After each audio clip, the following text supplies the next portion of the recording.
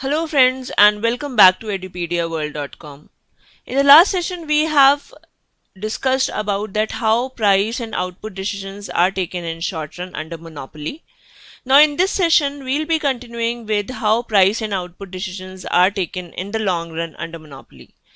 See, the decision rule regarding what is the optimal output and what is the optimal pricing in the long run are as same as it was in the short run.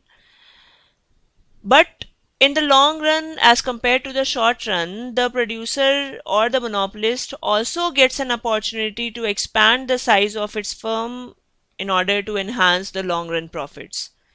Now, again, the expansion of the plant size is subject to various conditions, and these conditions are the size of the market, the expected economic profit, the risk of inviting legal restrictions. So these are the conditions which limits the capacity of a particular monopolist in order to expand the size of the firm. Now let us assume that for the time being that there are no conditions, there are no limits for the expansion of a monopoly firm, and let's discuss that how price and output is determined under monopoly in the long run.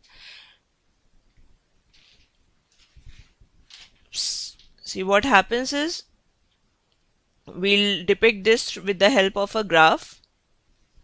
Again, under monopoly, the firm is the price maker rather than the price taker. So the firm has to determine the price as well as what is the optimal or the profit maximizing output at which it will sell at that price which it will sell.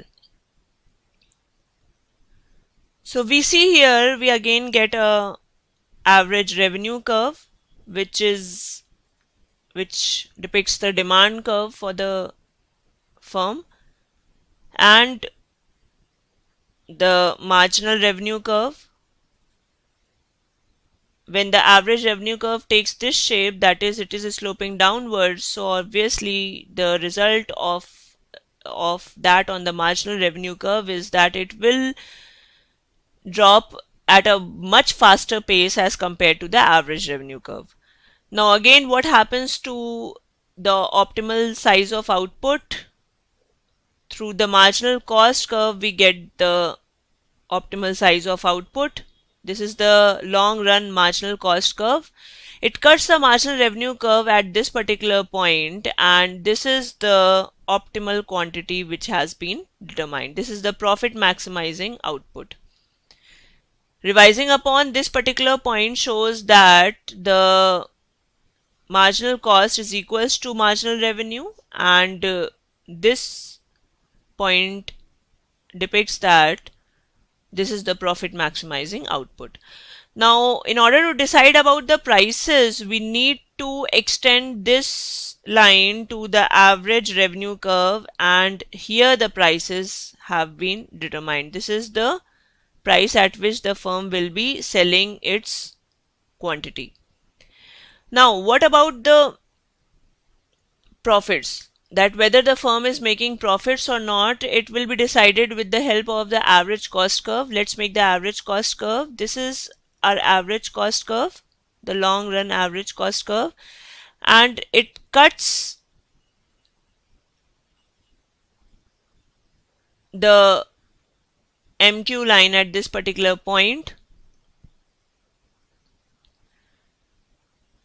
So this actually shows that this is the difference between the average cost curve and the average revenue curve, and the average revenue curve is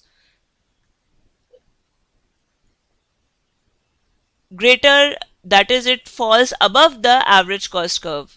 So it shows that average revenue is more than the average cost, which depicts a profit situation. So this is the amount of profit which the firm is making. This particular portion is the amount of profit which the firm is making. So we can see here that in the long run the firm is making super normal profits. So now here you must be wondering that what is the difference between the short run and long run output determination under monopoly. See, the difference here is only because of the size of production. In the long run, the monopolist can produce a larger output and charge lower prices and make a larger monopoly profit as compared to the short run.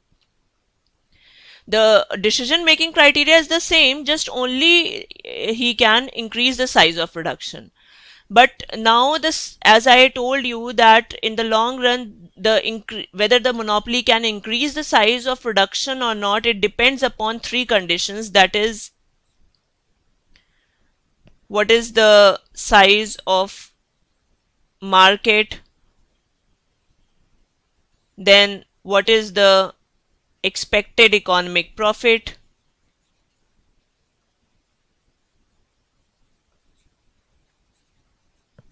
and then the legal restrictions.